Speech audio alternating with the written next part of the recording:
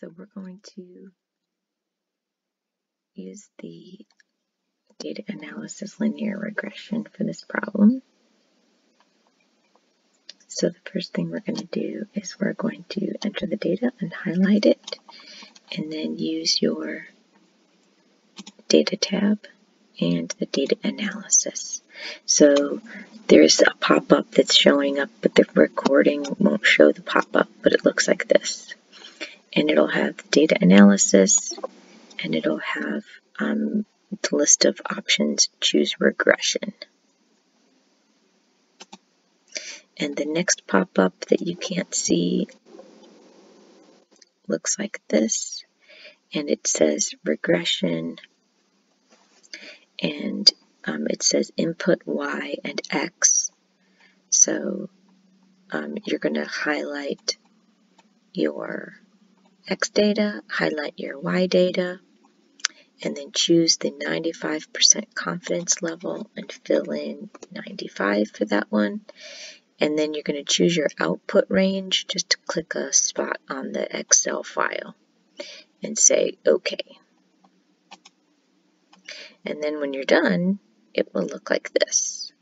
It will paste in a whole bunch of different options, all kinds of analysis of your data. And this is what it looks like when it's completely filled in that little chart before you click OK.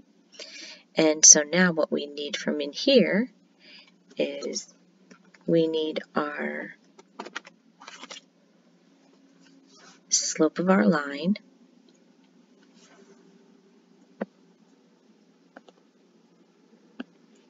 which is going to be our X variable right there. There's the slope. And then the y-intercept is B. And the standard error, there's our standard deviation. And up here is our R-square value. So if you want to plot this data, you can highlight your XY data, go to Insert, XY Scatter, and you can choose the options that you can see the data points or not. Touch the data and add Insert Trend Line, and then choose the options at the bottom that says Display Equation and Display R-squared. And there it is. There's your equation of your line, the same as your regression gave you. So y equals 0.0269x, which is the slope of the line, and the y-intercept of 0.1912.